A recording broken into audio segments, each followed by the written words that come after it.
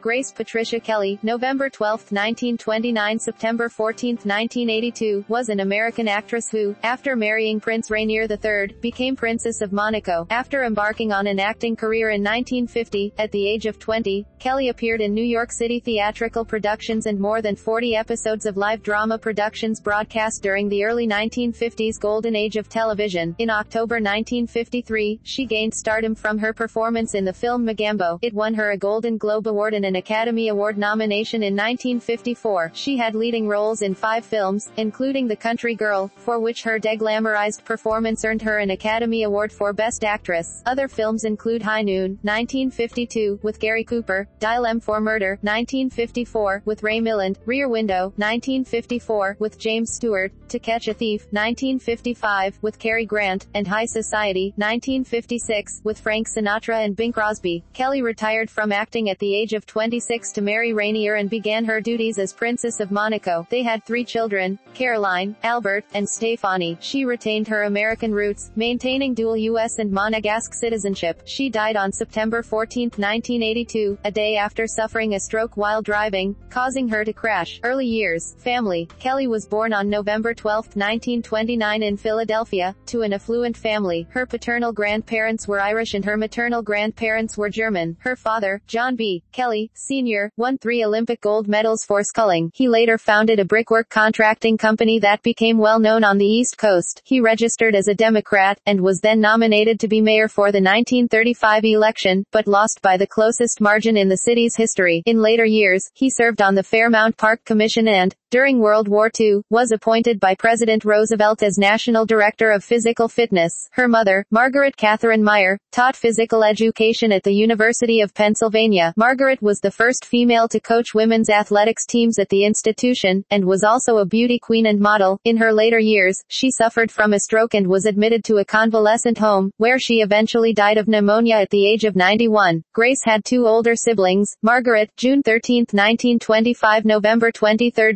1991, and John Jr., May 24, 1927 – March 2, 1985, and a younger sister named Elizabeth, June 25, 1933 – November 24, 2009. They were raised Catholic. Margaret, more commonly known as Peggy, lived to be 66. At her baptism in 1925, John Kelly's mother, Mary Costello Kelly, expressed her disappointment that the baby was not named Grace in memory of her last daughter, who had died young. Upon Mary's death the following year, John resolved that his next daughter would bear the name and, 3 years later, with the arrival of Grace Patricia in November 1929, Mary's wish was honored. John Jr. won the James E. Sullivan Award as the country's top amateur athlete for rowing in 1947. He followed in his father's footsteps and competed at the 1948, 1952, 1956, and 1960 Summer Olympics. During the 1956 Summer Olympics in Melbourne, he won a bronze medal, which he gave to Grace as a late wedding gift. In addition to his rowing career, he also served as a city councilor. Philadelphia's Kelly Drive has been named in his honor. 2 of Kelly's uncles were prominent in the arts. John's eldest brother, Walter C. Kelly, 1873 to 1939, was a vaudeville star. His nationally known act The Virginia Judge was filmed as a 1930 MGM short and a 1935 Paramount feature. Another uncle, George Kelly, 1887 to 1974, was estranged from the family because of his homosexuality. He became renowned in the 1920s as a dramatist, screenwriter and director, with a hit comedy drama, The Show Off, in 1924-25, and he was awarded the 1926 Pulitzer Prize for Drama for his next play, Craig's Wife. Education. While attending Ravenhill Academy, a prestigious Catholic girls' school, Kelly modeled fashions at local social events with her mother and sisters. In 1942, at the age of 12, she played the lead in Don't Feed the Animals, a play produced by the East Falls Old Academy Players. Before graduating in May 1947 from Stevens School, a socially prominent private institution on Walnut Lane in the northwest Philadelphia neighborhood of Germantown, she acted and danced. Her graduation yearbook listed her favorite actress as Ingrid Bergman and her favorite actor as Joseph Cotten. Written in the Stevens Prophecy section was, Miss Grace Grace P. Kelly, a famous star of stage and screen. Owing to her low mathematics scores, Kelly was rejected by Bennington College in July 1947. Career. Early years. Despite her parents' disapproval, Kelly decided to pursue her dreams of being an actress. John was particularly displeased with her decision. He viewed acting as a slim cut above streetwalker. To start her career, she tried to get admitted into the American Academy of Dramatic Arts in New York. In her audition, she used a scene from her Uncle George's 1923 play The Torchbearers.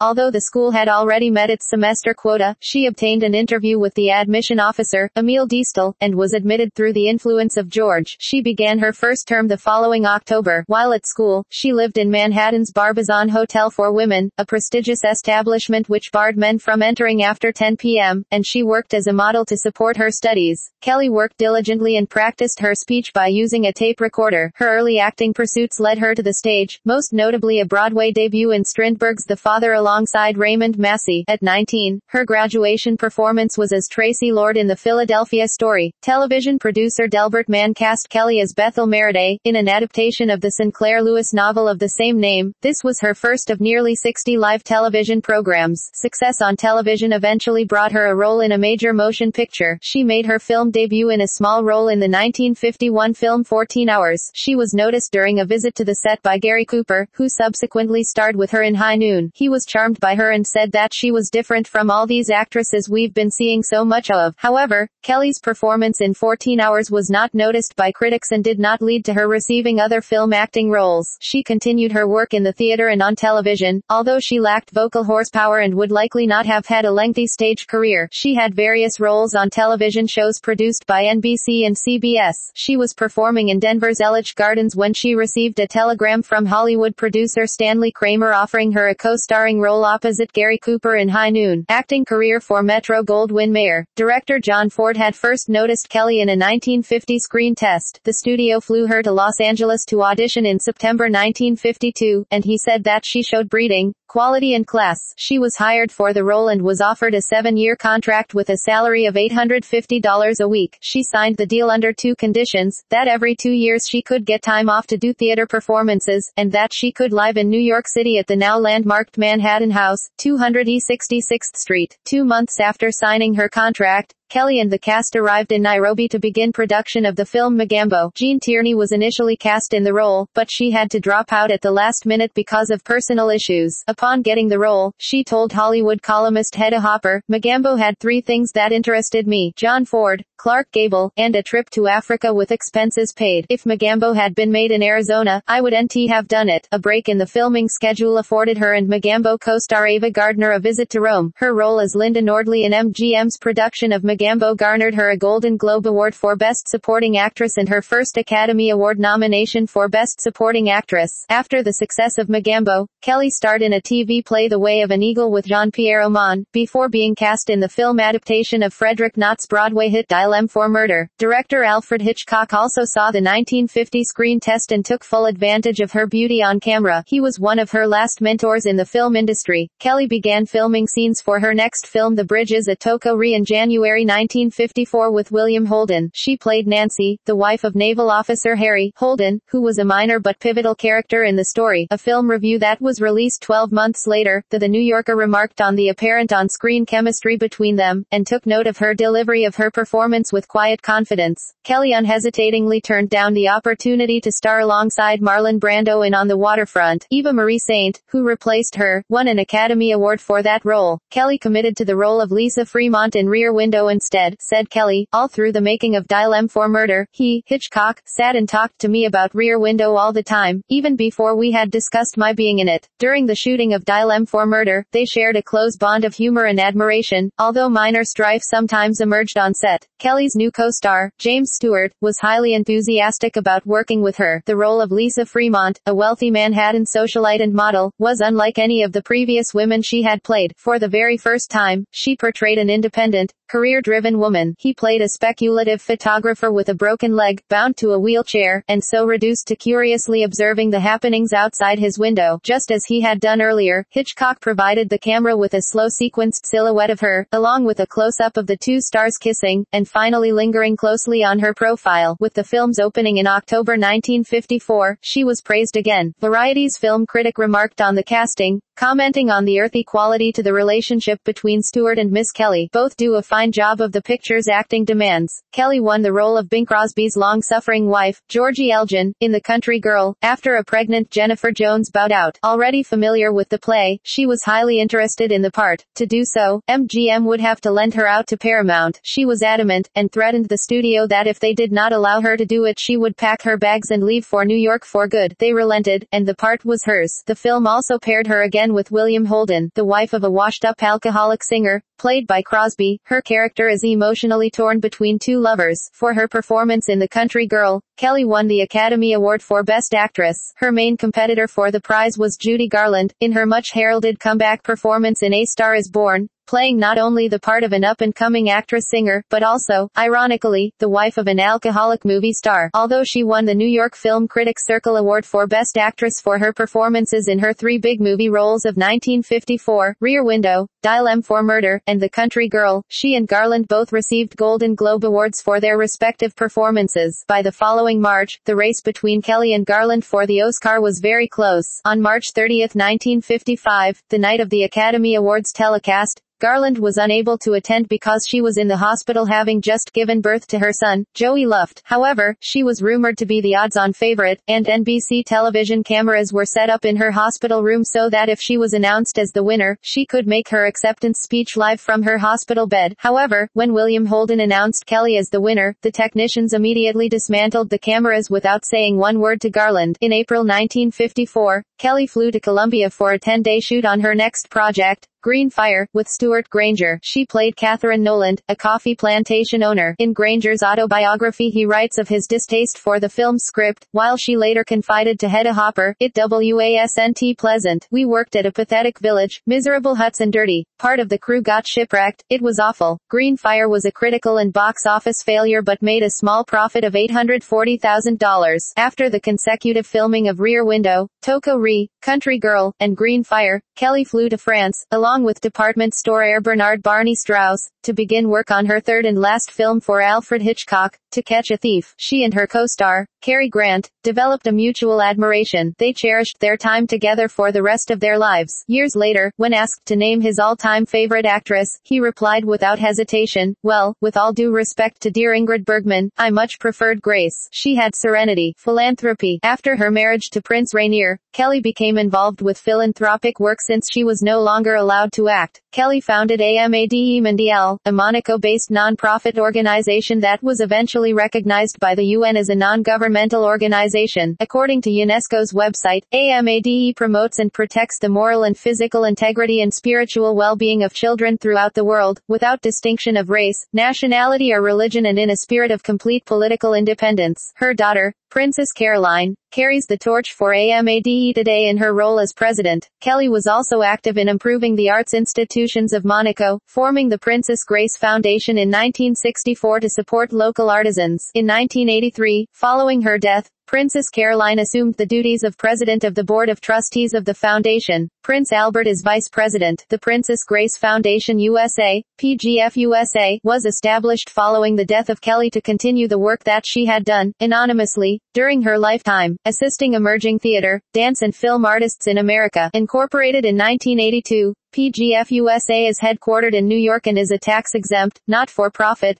publicly supported organization. The Princess Grace Awards, a program of the Princess Grace Foundation USA, has awarded nearly 500 artists at more than 100 institutions in the U.S. with more than $7 million to date. The foundation also says it holds the exclusive rights and facilitates the licensing of her name and likeness throughout the world. In addition, Kelly was one of the first celebrities to support and speak on behalf of La Leche League, an organization that advocates breastfeeding. She also planned a yearly Christmas party for local orphans and dedicated a garden club. Personal life. Relationship with Rainier III. Kelly headed the U.S. delegation at the Cannes Film Festival in April 1955. While there, she was invited to participate in a photo session at the Palace of Monaco with Prince Rainier III, the sovereign of the principality. After a series of delays and complications, she met him in Monaco. At the time of her initial meeting with him, she was dating the French actor Jean-Pierre Aumont. Upon returning to America, Kelly began work on The Swan, in which she coincidentally portrayed a princess, and she meanwhile began a private correspondence with Rainier. In December 1955, Rainier went to America on a trip officially designated as a tour, although it was speculated that he was actively seeking a wife. A treaty with France in 1918 had stated that if he did not produce an heir, Monaco would revert to France. This was as a result of the Monaco succession crisis of 1918. At a press conference in the U.S., he was asked if he was pursuing a wife, to which he answered, no. Then a second question was posed, if you were pursuing a wife, what kind would you like? Rainier smiled and answered, I don't know, the best. That same year MGM released Kelly's last film, the musical comedy High Society, which was based on the studio's 1940 comedy The Philadelphia Story. She wore her own engagement ring in the film and sang a duet with Bing Crosby, True Love, a song with words and music by Cole Porter. Wedding and marriage. Rainier met Kelly and her family, and after 3 days, he proposed. She accepted and the families began preparations for what the press at that time dubbed the wedding of the century. She and her family had to provide a dowry of $2 million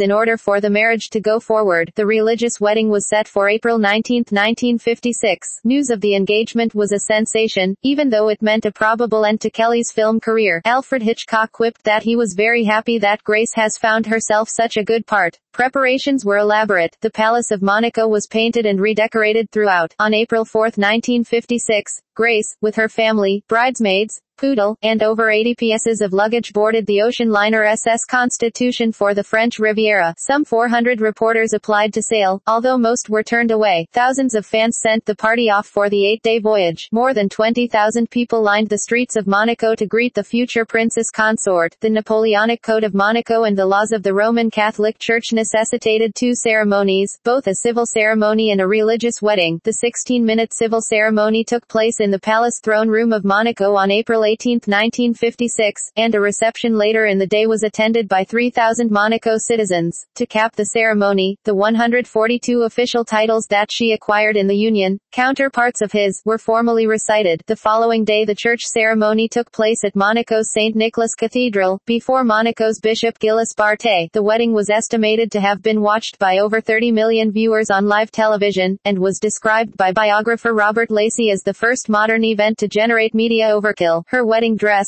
designed by MGM's Academy Award-winning Helen Rose, was worked on for 6 weeks by 3 dozen seamstresses. The bridesmaids' gowns were designed by Joe Allen Hong at Neiman Marcus. The 700 guests included several famous people, including Aristotle Onassis, Cary Grant, David Niven and his wife H. Jordis, Gloria Swanson, Ava Gardner, the crowned head Aga Khan III, Gloria Guinness, Enid, Lady Kenmare, Daisy Fellows, Eddie Plesh, Lady Deanna Cooper, Louise de Vilmorin, Lolia Lindsay, and Conrad Hilton. Frank Sinatra initially was invited, but did not attend. She and Rainier left that night for their 7-week Mediterranean honeymoon cruise on his yacht, Dio Juventud. They had 3 children. Princess Caroline, born January 23, 1957, 9 months and 4 days after her parents' wedding. Prince Albert, born March 14, 1958, current ruler of the Principality of Monaco. Princess Stephanie, born February 1, 1965. During her marriage Kelly was unable to continue her acting career. Instead, she performed her daily duties as princess and became involved in philanthropic work. Later years, Hitchcock offered Kelly the lead in his film Marnie in 1962. She was eager, but public outcry in Monaco against her involvement in a film that portrayed her as a kleptomaniac made her reconsider and ultimately reject the project. Director Herbert Ross attempted to lure her into accepting a part in his 1977 film The Turning Point, but Rainier quashed the idea. Later that year, she returned to the arts in a series of poetry readings on stage and narration of the documentary The Children of Theatre Street. She also narrated ABC's made-for-television film The Poppy Is Also a Flower, 1966. She and Rainier worked together in a 33-minute independent film called Rearranged in 1979, which received interest from ABC TV executives in 1982 after premiering in Monaco, on the condition that it be extended to an hour. Before more scenes could be shot, Kelly died and the film was never released or shown publicly again. Death. On September 13, 1982, Kelly was driving back to Monaco from her country home in Rockagel when she had a stroke. As a result, she lost control of her 1971 Rover P6 3500 and drove off the steep, winding road and down the 120-feet mountainside. Her daughter, Stephanie, who was in the passenger seat, tried to regain control of the car, but failed. When paramedics arrived at the accident site, Kelly was alive but unconscious. She Kelly and Stephanie were transported to the Monaco Hospital, later named the Princess Grace Hospital Center. Doctors tried to stop her internal bleeding during surgery and performed CAT scans to diagnose her brain damage. Despite their efforts, her head injuries, in addition to her fractured ribs, collarbone, and thigh, were irreparable. Doctors believed that she had suffered a minor stroke before the accident, which made her more susceptible to another. The following night, at 10:55 p.m., she died at the age of 52 after Rainier decided to take her off life support. Stephanie's original diagnosis was mild, with only minor bruising and a light concussion. However, after receiving X-ray results, she was found to have suffered a hairline fracture on the 7th cervical vertebra. She was unable to attend her mother's funeral because of her injuries. Funeral. Kelly's funeral was held at the St. Nicholas Cathedral, Monaco on September 18, 1982. After a requiem mass, she was buried in the Grimaldi family vault. Over 400 guests attended, including Cary Grant, Nancy Reagan, and Diana, Princess of Wales. At a later memorial service in Beverly Hills, James Stewart delivered the following eulogy. Rainier, who never remarried, was buried alongside her following his death in 2005. Legacy. Fashion. While pregnant with her daughter Caroline in 1956, Kelly was frequently photographed clutching a distinctive leather handbag manufactured by Hermes. The purse, or sacca de pecas, was likely a shield to prevent her pregnant abdomen from being exposed to the prying eyes of the paparazzi. The photographs, however, popularized the purse and became so closely associated with the fashion icon that it would thereafter be known as the Kelly bag. Kelly was inaugurated into the International Best Dressed List Hall of Fame in 1960. Numerous exhibitions have been held of Kelly's life and clothing. The Philadelphia Museum of Art presented her wedding dress in a 2006 exhibition to mark the 50th anniversary of her marriage, and a retrospective of her wardrobe was held at London's Victoria and Albert Museum in 2010. The V&A exhibition continued in Australia at the Bendigo Art Gallery in 2012. This famous dress, seen around the world, took 35 tailors 6 weeks to complete. An exhibition of her life as Princess of Monaco was held at the Yekaterina Cultural Foundation in Moscow in 2008 in conjunction with Monaco's Grimaldi Forum. In 2009, a plaque was placed on the Rodeo Drive Walk of Style in recognition of her contributions to style and fashion. After her death, Kelly's legacy as a fashion icon lived on. Modern designers, such as Tommy Hilfiger and Zac Posen, have cited her as a fashion inspiration. During her lifetime, she was known for introducing the fresh-faced look, one that involved bright skin and natural beauty with little makeup. Her fashion legacy was even commemorated at the Victoria and Albert Museum of London, where an exhibit titled, Grace Kelly, Style Icon paid tribute to her impact on the world of fashion. The exhibit included 50 of her legendary ensembles. She is remembered for her college girl everyday fashion, defined by her pulled-together yet simple look. Kelly's likeness. In 1955, Kelly was photographed by Howell Conant in Jamaica. He photographed her without makeup in a naturalistic setting, a departure from the traditional portrayal of actresses. The resulting photographs were published in Collier's magazine, with a celebrated photo of her rising from the water with wet hair making the cover. Following her marriage, Conant was the unofficial photographer to the House of Grimaldi and extensively photographed her, Rainier, and their 3 children. In 1992, Conant published Grace, a book of photographs that he took during her 26-year tenure as Princess of Monaco. Kelly has been depicted by many pop artists including James Gill and Andy Warhol. Warhol made a portrait of her for the Institute of Contemporary Art, Philadelphia as a limited edition silkscreen in 1984. Elsewhere, a rose garden in Monaco's Fontvieille district is dedicated to the memory of Kelly. It was opened in 1984 by Rainier. She is commemorated in a statue by Keys Burkade in the garden, which features 4,000 roses. In 2003, the Henley Royal Regatta renamed the women's quadruple sculls the Princess Grace Challenge Cup. Kelly was invited to present the prizes at the Henley Royal Regatta in 1981, as a peace offering by the Henley stewards to put a conflict between her family and stewards to rest. Prince Albert presented the prizes at the Henley Royal Regatta in 2004. References in popular culture. In 1983, an American television film called Grace Kelly focused on Kelly's early life was presented featuring Cheryl Ladd as her and Ian McShane as Rainier. Madonna's #1 hit Vogue mentions Kelly in the lyrics alongside Hollywood's golden era of actors such as Greta Garbo, Fred Astaire, Marlene Dietrich. The song was released in 1990. In 1993, Kelly appeared on a U.S. postage stamp, released in conjunction with a Monaco postage stamp featuring her on the same day. To commemorate the 25th anniversary of Kelly's death, €2 commemorative coins were issued on July 1, 2007 with the national side bearing the image of her, and in Monaco at the Grimaldi Forum and in the United States at Sotheby's, a large Princess Grace exhibition, Grace,